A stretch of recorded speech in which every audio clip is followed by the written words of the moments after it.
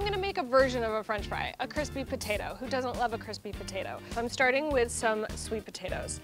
These are actually yams, the sweetest of the sweet potatoes. You see how beautiful and orange they are.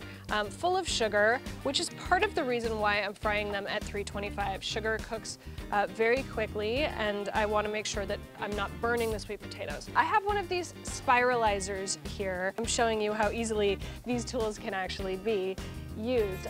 And at this point, I just have to sort of turn, and I'm creating these kind of curly fries. We're getting these sort of beautiful long strings of sweet potato. So I'm just gonna make enough to sort of toss into my fryer, and then I'm just gonna sort of take this stack of sweet potato noodles and place them into this bowl to set aside. So I'm gonna take this bowl straight over to my fryer. I've got this spider here, and I'm just gonna dump these straight into that oil that's 325 degrees. This should only take a few minutes, and you wanna sort of not walk away, you wanna pay attention, and you wanna move them around so that they don't stick together.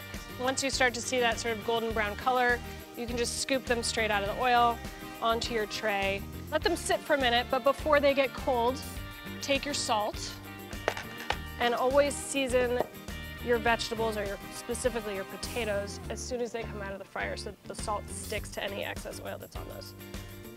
Sort of toss them around, let those cool. They're nice and crispy, beautiful sweet potato strings at home.